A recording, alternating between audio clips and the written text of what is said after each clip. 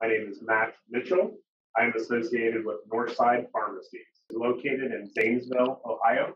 My decision to enroll in the NCPA Innovation Center CPESN Community Pharmacy Fellowship was pretty much encouraged by senior leadership here in my organization and my boss. And they kind of understood the changing landscape of community pharmacy and how new reimbursable clinical services were going to be, a requirement for keeping community pharmacy sustainable.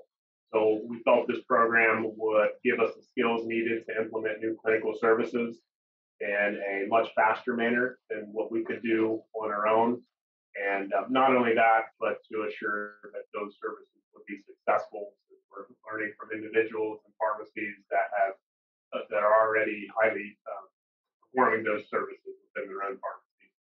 What makes this different from other training programs is the unique collaboration with the other fellows and faculty in the program. We have small monthly discussion groups almost every month. And oftentimes the fellows are experiencing or already have experienced the same challenges and limitations that you as the fellow are experiencing. So we can kind of share, how each other, when they encountered a problem, how they dealt with it, what worked, what didn't work. So we're not just receiving that sort of textbook information and didactic portion that gives you instructions on how to generate a new service. We're learning from each other's challenges and successes to kind of fast track the growth of our clinical service. The other difference is the accountability. Other training programs give you the knowledge, and then it's up to the participants to apply that knowledge in their practice.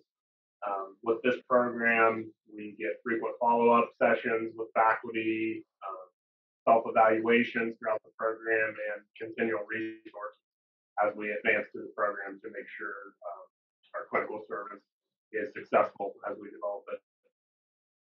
It has made an impact in my pharmacy. I know for myself, it's given me the skills needed to better manage my team. Some of the very first educations within the fellowship program was geared towards maximizing, kind of taking a step back, looking at ways to maximize the resources you already have within your pharmacy practice. So one of the things we're trying to do with our staff members now is to improve care planning processes. So we took a step back and said, what can we do to essentially make this more seamless within our workflow? So one of the recommendations that actually came from this fellowship program was to install dual monitors within our pharmacies. So we did that. It was just relatively low cost option to make it less cumbersome to flip screens and kind of remind our staff to do care planning. So we have seen those numbers increase with the Part B care plans. And like I said, just kind of a relatively low cost option, really didn't need to invest in very much other resources to make it happen. Another sort of foundational concept that came from the program was improving staff engagement. So senior leadership has a vision. I have a vision of what we want our pharmacies to do and what clinical services to offer. Not every pharmacy staff member is going to be on the same page as you. Before we started anything, we made sure all of our staff was on the same page. We have monthly pharmacist meetings just to kind of communicate what our vision of pharmacy is and explain to our staff the why behind it before we started any of the services. So I think that helps to kind of get all of our staff on the same page and understand why we're trying to give the pharmacists more time to speak to patients to improve patient care. NCPA Innovation Center CPESN Community Pharmacy Fellowship Program does a great job of encouraging the fellows to advance their pharmacy practices while also meeting the fellows where they are. And what I mean by that is you're going to get resources and networking opportunities to make your chosen clinical service that you want to implement successful. However, the faculty understands that these changes don't happen overnight. So that's just reassuring to me every time they say, okay, you're going to have challenges with this. They're very encouraging. They kind of allow the fellows to assess their own pharmacies, what their staffing needs are, what resources they have, what capabilities they have. So like I said, they just do a great job of kind of putting it in the fellows' hands to see what services their own pharmacies need at the time and what's doable for each fellow. That is something that I believe they do a great job with. My favorite part of the fellowship program is, as I mentioned before, connecting with the other fellows in the program and also faculty. So these are pharmacists who are excelling with providing clinical services, and they're willing to step out of their busy schedules to impart their knowledge onto the fellows so we can be successful.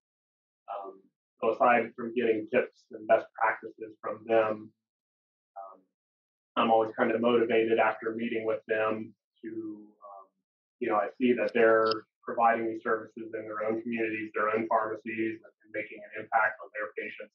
Always kind of a driving factor for me because I see that they have that for their patients, and just makes me want to improve my processes within my pharmacies and kind of have the same impact on my patients and my community. The success we've had so far with the program would have to be our medication synchronization program specifically. With instruction from the program, we've been able to set more targeted goals. We set monthly SMART goals for our staff who are improving medication synchronization enrollments. Not only that, not only just beefing up our MedSync numbers, we are monitoring the program and evaluating it differently. So not, like I said, not just adding more people to MedSync, but making sure that the program is being done in a consistent manner, and patients that are enrolled in the program are truly getting a synced product because it's very complex and patients can get out of sync rather quickly. So we still have a lot of work to do. We're still improving our processes now, but one thing that was pretty apparent last year, our DIR fees decreased pretty significantly. And I think the improvements we made to our sync program had a lot to do with that. Ensuring patients are getting their chronic needed medications on time, and it's kind of spilled over into a financial benefit. If you are a pharmacist considering the fellowship, I would say this program is a must if you're a pharmacist looking to instill new clinical services within your pharmacy, but aren't quite sure where to start. Each fellow chooses a clinical service to implement or to revamp within a 12-month period. What I appreciate is the faculty understands no matter what clinical service you chose, the program won't be successful unless you adapt your current workflow to give you and your staff the capacity to do that. So not only do you as a fellow receive the support to facilitate your chosen clinical program, but at a more foundational level, you're receiving best practices and tools to maximize the roles of your pharmacy staff and to improve your workflow. So they're really setting the stage to make sure your clinical services are on good footing as you move forward, and that it can continue to be offered to your patients and be sustainable